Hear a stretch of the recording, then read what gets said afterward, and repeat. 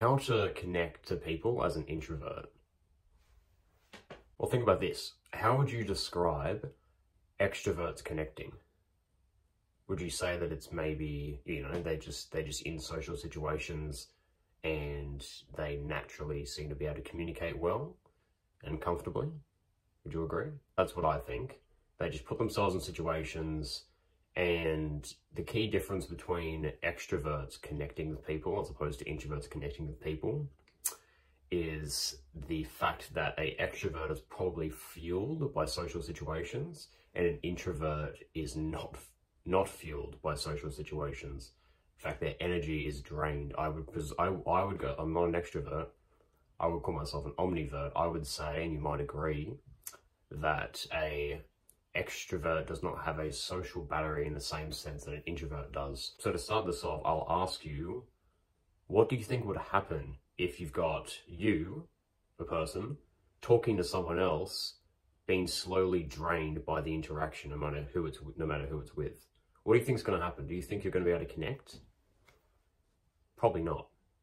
You're probably going to struggle. You're probably going to struggle to focus on that human being. You're probably going to be in your head. You're probably going to have trouble having an in-depth conversation or really caring, wanting to hear big answers from them, because that means you have to come up with big responses, which further drains you. Now, I want you to think about something interesting. What is a connection to you? What is a connection to you? Is a connection to you, okay, what are some examples might be how much you make the person laugh? Is that an example? What about there not being much silence between, what you say, what they say, your sentences? Is that important? Whether they approve of your opinions or not, whether is a good connection a situation where you never say no, you never disagree with that person? Is that it? Okay, so then answer me, what is connection? What is human connection? Think about when you have had a good conversation with someone and have left feeling actually more fueled than when you started the interaction. How often does that happen? Can you remember? I would say a connection is when you're on the same wavelength as someone. You feel them, you feel what they're saying, you see them, and it's almost like your aura, your space is like a part of theirs, and you're engaged with them. You're always dragged into each other's kind of world, having this conversation, which might seem intimate, but it doesn't need to be. Also, if you have intimacy issues, subscribe, because I have as well in the past. I probably still kind of do, and I'll probably make videos about it. I might not, who knows? But so, looking at connection, being on the same wavelength as someone, let me ask you another question. You're gonna have the answer right away. How do you get on the same wavelength as someone? How do you do that? When have you been on the same page as someone where you're yeah, we get each other? If you're looking at, we get each other. Was that situation, was it I don't know, were you guys in a familiar context? You guys were both at fucking Comic-Con, for example, and you've got something to talk about, you've got a topic of obvious discussion. Maybe that. Was it when you had you just happen to have the same interests? Think about that. My perspective on it, though, is a few tips a few things I want to propose, and you can agree or disagree with them. I say to be on the same wavelength as someone, to promote that possibility, you really should consider not trying to be someone that you're not. You should consider, would you rather be someone else or be you and be comfortable being you? I'd much fucking rather be comfortable being me. And you know what, if I'm more comfortable, chances are the other person's going to feel more comfortable as well. I don't know, that's hard to believe. It's not actually hard to believe, is it? It's reasonable, it's fair enough. I would also say stop thinking awkward moments are a thing. Look, to start that off, by the way, if you're having an interaction with someone, you and someone else, they don't think it's awkward and you don't think it's awkward, is it awkward? No, exactly. But if one of you thinks it's awkward, does it technically become an awkward interaction? Yeah, kind of does, doesn't it? So just by thinking something is awkward means you're making it awkward. So that is like what, choosing the route of discomfort. If you're choosing to think that like something you said is awkward or you're acting awkward, it's like just, you say a certain thing or you do a certain thing, just try and be comfortable with that decision. Try and just, okay, I've said something, that's it, whatever. I've just said words, I've just done an action. It's just words and actions.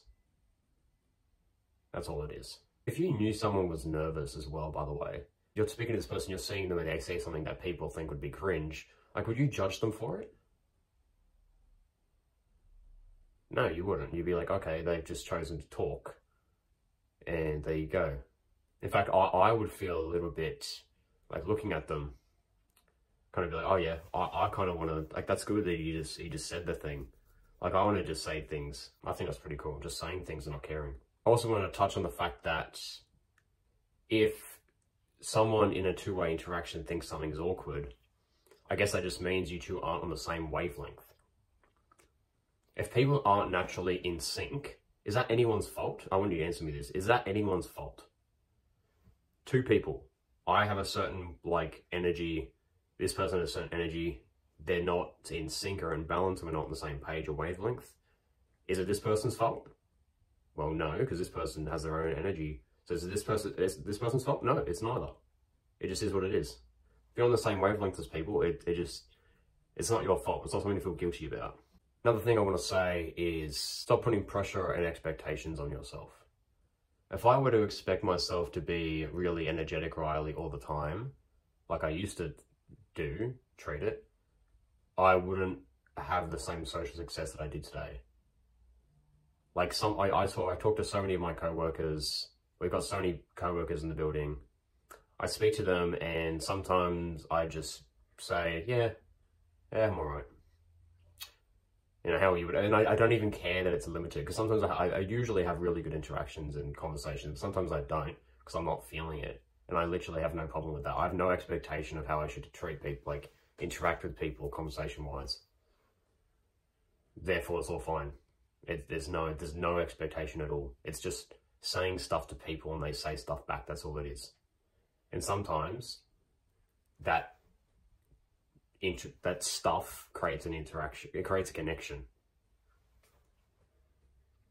Does that make sense? In regards to texting people, so connecting as an introvert, I guess through text, I would say try and meet up as soon as possible. Text, I want you to look. Do you feel like you can get a person more in real life or by text? For me, I'd probably say in real life, I can understand, see the person more and feel them more. Same goes for text. People can't see who Riley Corwell is through text. They see parts of me, that's it, without full context. So if you're texting people, you can try and meet up as soon as possible. Online relationships are all well and good, but try and meet people. Meet up with them. That's where you'll actually connect.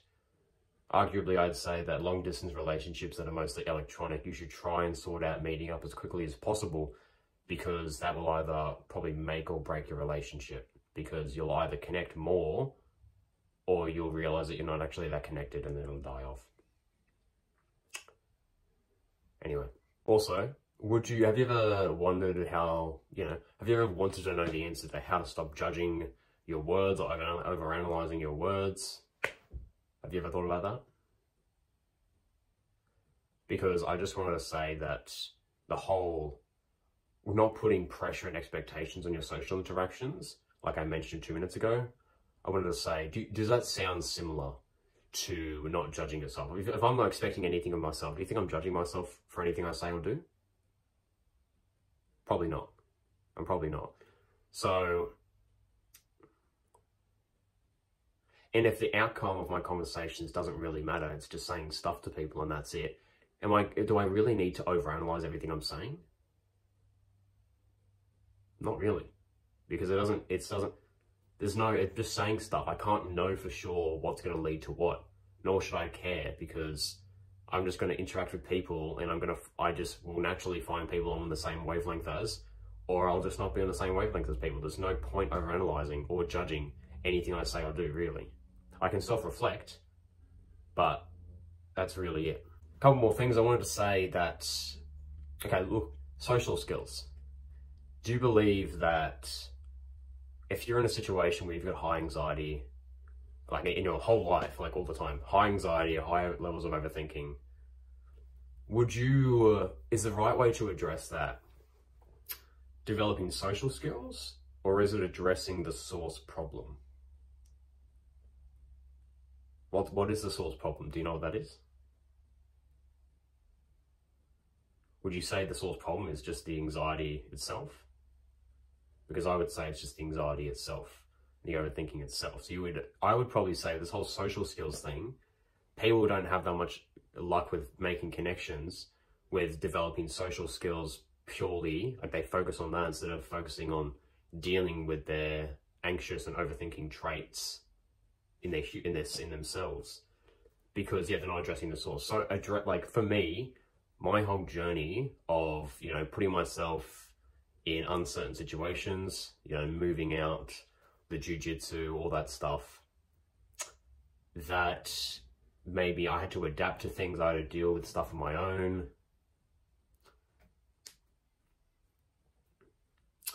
I did all this socializing at a new job, going out to the world and talking to people, socializing there, going to events when I first got to Melbourne, socializing there, proving to myself that I could deal with life all alone if need be. That built my confidence up. The jiu-jitsu built my confidence up.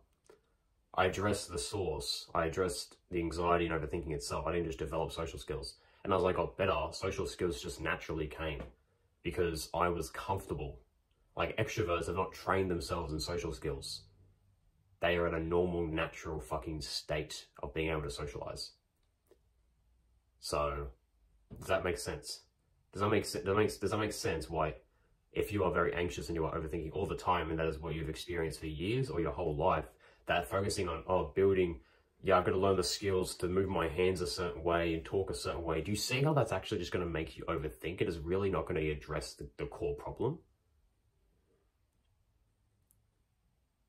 Yeah. So, anyway. Don't focus on social skills. Focus on the source.